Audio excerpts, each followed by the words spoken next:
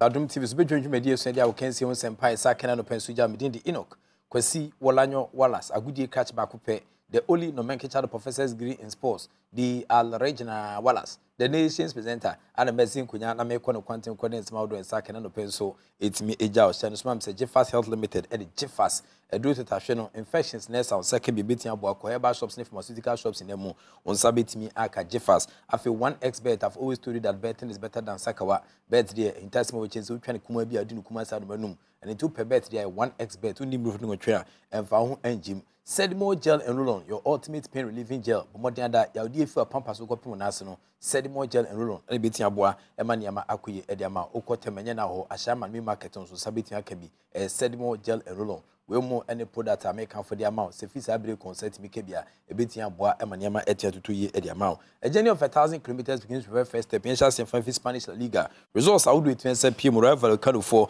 H.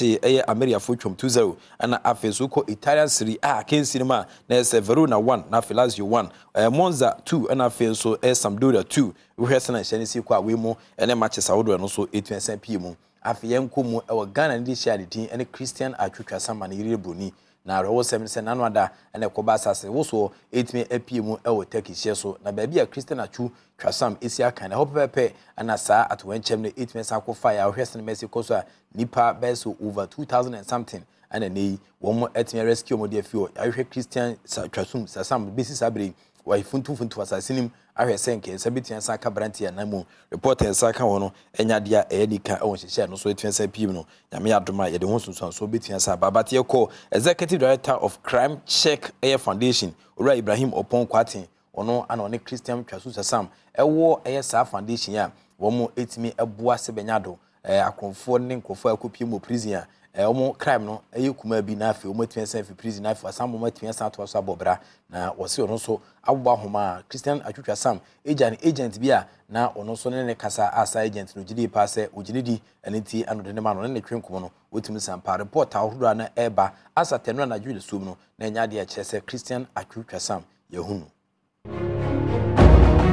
ni agent a friend say Ibrahim Opon Kwatin ono adwumadi omudi friend say Crime Check Foundation no ono ana director ho na no ene kasa no kuma odija na dwede sum no ana ye de ho sunsun so 8 ja bi chese mo huna wo mo edi mfoni bia baba hwe mfoni na anya de a ese Christian atwatwa sam ne benkuma na se nifa kra e wo se na niam esi ekoso ko Turkish League ni ma me ne wo kasa de mpemfo chese 10 time to 6 dia Turkish League no entwentwen so kakra me pam no niam to metutu yi a wo mo ebesan de atentam so 31 years old Christian atwatwa sam na yire buni no osi akan de ma Turkish Super League no ye fetim na Tayaspor oh ana osina kan ko ba se Tayaspor na se Tayaspor for wo mo hye so no ana earthquake na se asase wo so ne ba no e fire e bi etia sa kan hwe ni pampempem ne adan ene japade a ase a ne se enya ni kan kra nyame adoma mepem no e beko so edi san komo achi ne nsa beka bia ntempa so no e bebubum e de ama na fa se ne ma esi ko we are 70 o ba bia na se mpa ibumu edene dia na wo de attach aboa e ma e de ahwe Christian atwatwa sam no si akan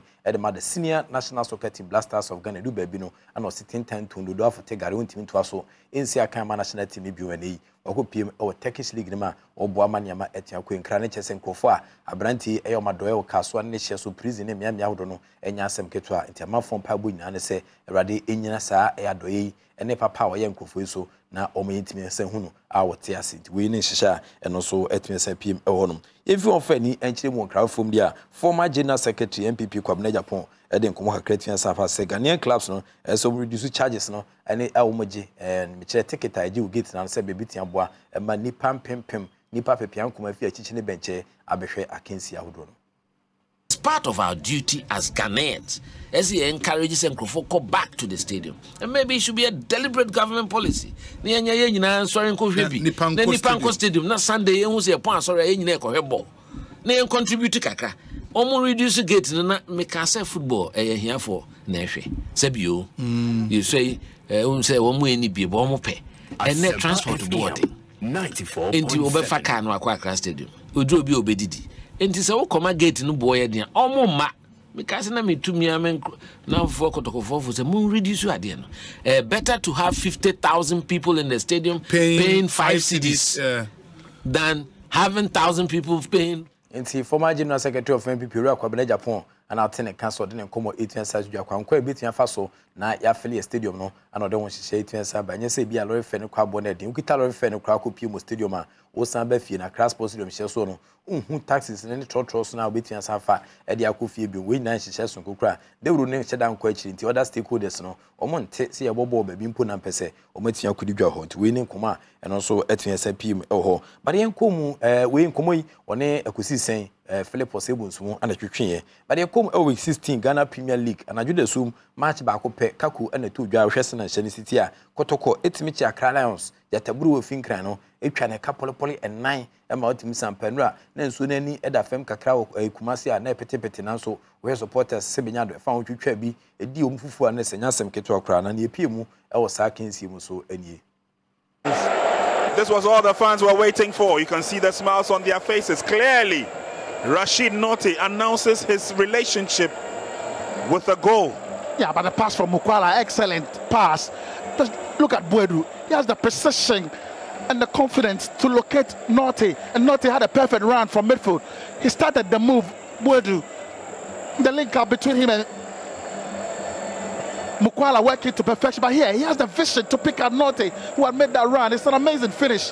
Lovely play from the Porcupine Warriors. Now let's see how Accra Lions will get themselves shaping up. In Sobila to the near side. Samari has to fight back and collect the ball, and then he gives it away. And it was a bit too much. And here is Mukwala. Once again, this is a daring run. Picks his spot. And Kotoko R2 goes up. Lions are being torn apart. They have been blazed away by that fire up front for Kotoko. Look at the jubilation on the faces of the teaming fans here. You thought Jima could deal with the ball, but the moment it fell for the top marksman, he has his sight on goal, and it's a good finish, amazing finish, straight to the corner. Goalkeeper is not serving that, and Mukwala is the real deal. Indeed, the real deal, Desi Mukwala. He's such a delight to watch. Yes, Mfege. Good ball control, he still has it. But can he get in the decent cross now? The cross comes through. Obviously, Enoch was waiting for a display of the bicycle kick, but Augustine Ajepong. Oh, Mukwala latches onto it, and it's goal number 3. Popping out of nowhere, realized that he could sneak in, and he did just that. So Mukwala with a striker's finish.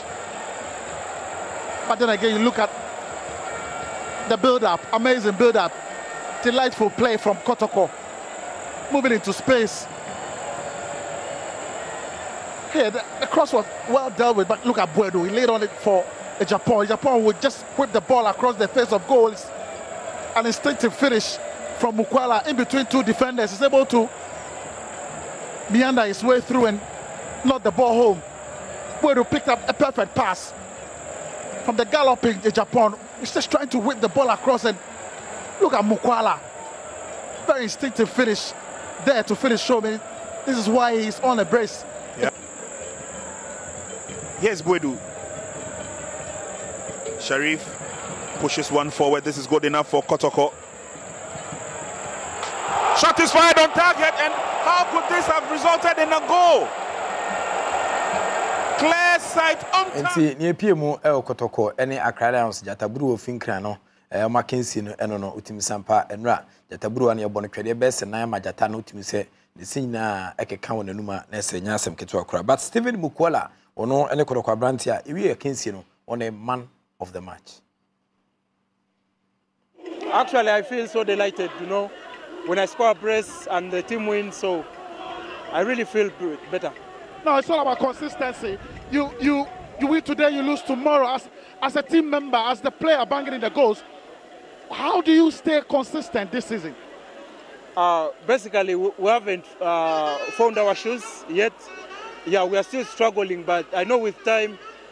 So actually, we are really preparing for the second round. The first round has been it has been not like as we expected.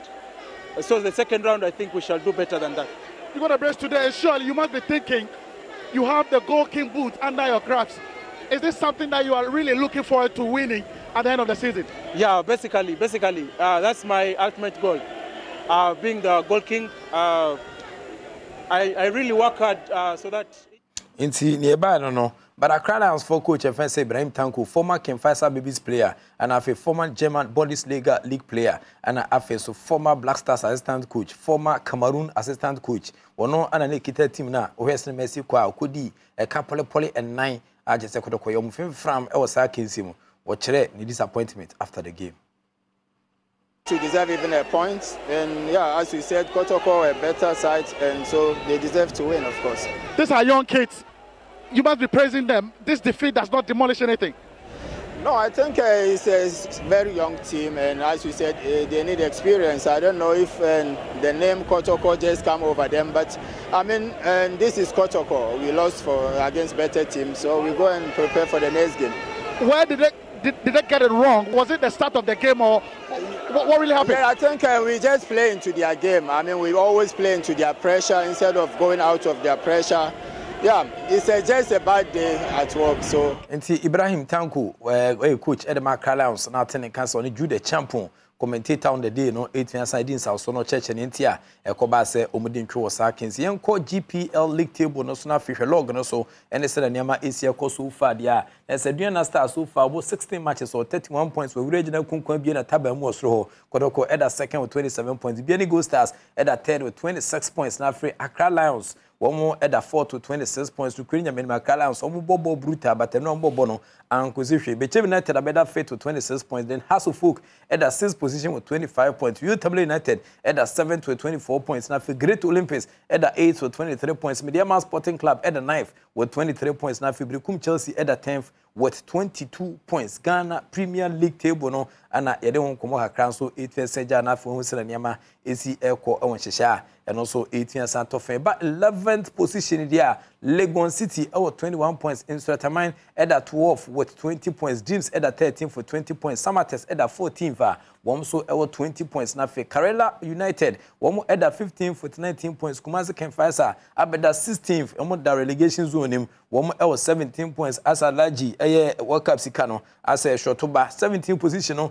Tamale City with 15 points. Now for Kotokurias, one more area so teams Makuma Kubesi Dunsono. Ediasi Omapampa so one for Kitchen Crank Kama. One more just 10 points. I would that a cry our table now, Sintiana, Washington, so Eddie Amami Wilson, Imagina, now Media Nelson Kumono, Maswada, maybe we can see no, a bit to me, SC1X bet, Omotech, Jeffas Mr. Tech, enough is Sedimo Gel and Rulon, or Madama, woman attached to Mede, Sage Medica, say it's me, bro. Within the profit, you are a good catch by Hope, and I'm generally, of course, evidence based presentation, it's me, Jow, I didn't any man your Cassin if we the Sunni and found Kobe. So the act of being a good guest is to know to say goodbye.